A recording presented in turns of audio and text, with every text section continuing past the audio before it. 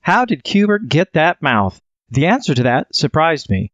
I had just created a series of voice synthesizer diagnostic boards and thought I would demonstrate the Votrax version by programming it to be a Q Bert obscenity generator. But I quickly discovered that the circulated method of doing that isn't as complete as we had been led to believe. So in this video, I'm going to reveal the secret tricks that the creators of Q Bert used to achieve that iconic voice. Now, obviously, the primary purpose of the board is not to cuss like Q Bert. It's to do a full diagnostic test of the Votrax SC-01 Voice Synthesiser. But since that chip is the actual chip used in the original Q Bert arcade machines, then the tester board can roll out a string of gutter talk exactly like Q Bert does. In fact, all of the colorful voices in this arcade machine are generated by the Votrax.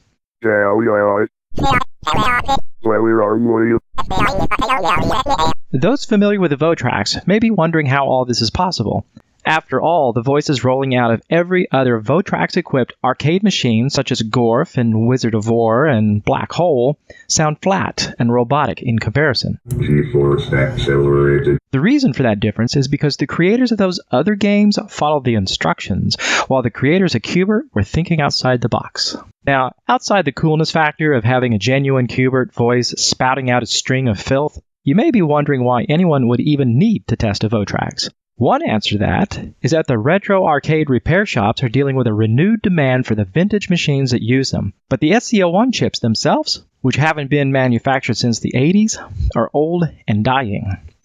They're also getting rather scarce and expensive, which means that anyone who wants to get one of these boards just to do this project is going to have a hard time getting their hands on a Votrax chip. But that won't be a problem for much longer because I'm working on a pin-for-pin drop-in replacement for the SC-01. You should subscribe if you're interested in that because I will be covering it in detail on this channel.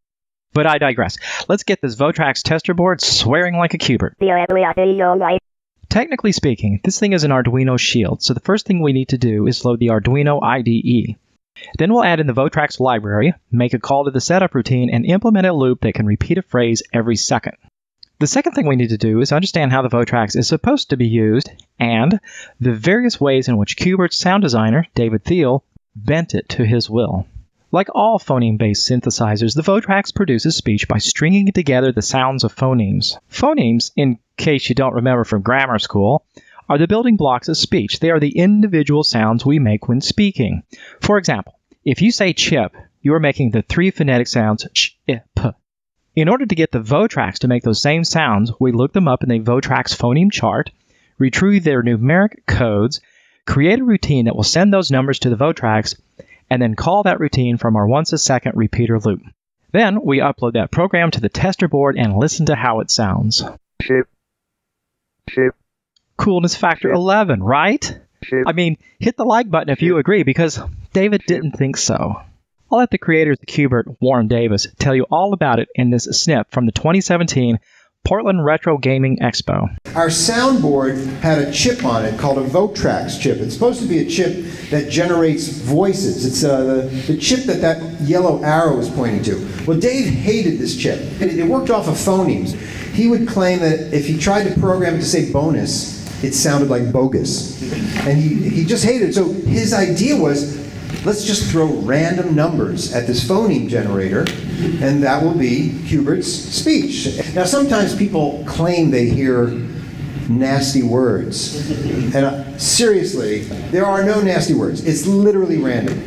But that doesn't mean you're not hearing a nasty word, because it's possible to put two syllables together or two phonemes together and to come up to a nasty word. So there's nothing in there to prevent nasty words. What this tidbit of public information tells us is that Dave didn't spend his time researching and programming a list of dirty words. Instead, he just did something along the lines of creating a procedure with a single loop, and then inside that loop generating a random number, and then sending that number to the Votrax. Let's download this to the tester and see what it sounds like. Okay, obviously Warren was holding out on us. Clearly, there is more to this recipe than just random phonemes, because, as you probably noticed, the obscenities never end and the pitch is too low. I will discuss the pitch in a minute because it is a whole conversation in of itself. For now, let's stay focused on fixing that continuous stream of excrement by chopping it up into individual bad words of random length. We'll accomplish that by generating another random number somewhere in the range of 10 to 20, give or take a few, and then use that number as a loop counter. This way, each vulgarity will have a random number of syllables.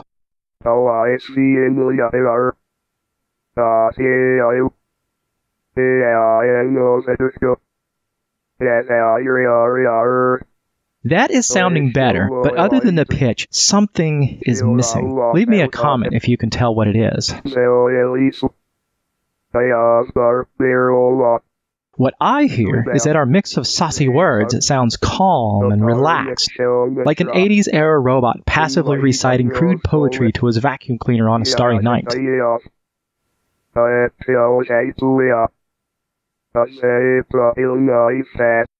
While Q Bert's coarse language has that rushed enunciation the one would expect from someone who just got whacked. To figure out why these sound different, let's pull the Votrax phoneme chart back up and look at the duration values. This is the average amount of time that each phoneme takes in normal human conversation. The way the Votrax implements this is as follows. When the Votrax starts enunciating a phoneme, it sets a timer for its duration value. And when that timer goes off, the Votrax requests the next phoneme. And when its timer goes off, it does it again, and so on and so forth. This keeps the Votrax chatter running at a normal sounding pace, which is why those other arcade machines sound so calm and unemotional. G-force accelerated. But Q Bert, on the other hand, appears to snub his snout at that proper timing. It appears this way because an analysis of the cursed voice waves reveals that each phoneme plays for no more than 80 milliseconds and then is hacked off by the next phoneme.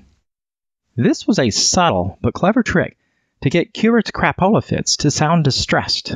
We can duplicate this in our code by simply adding the desired duration to the say command.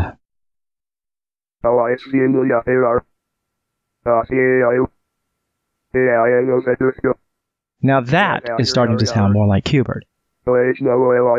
But we still need to get the pitch of that frenzied enunciation of bullocks up to the level of Q Bert's voice.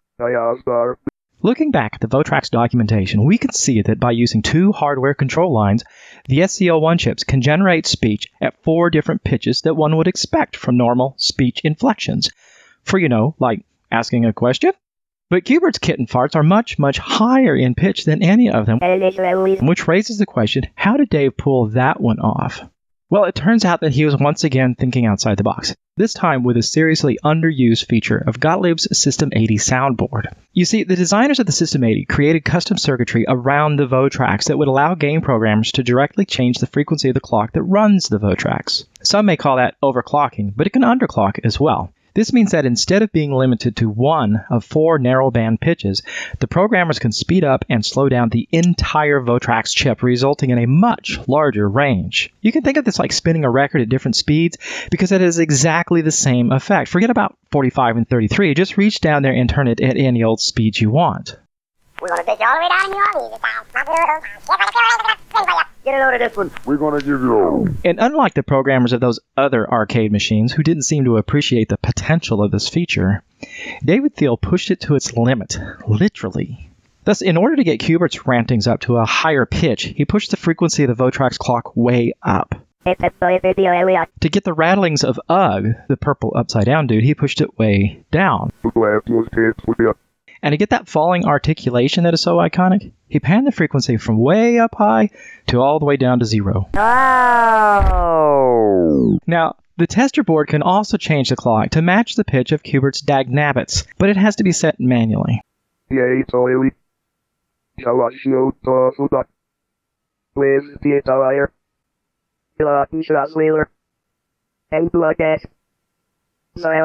Now that sounds like Q Bert. So now that I have a Q Bert voice synthesizer, I can make it say anything I wanted to say.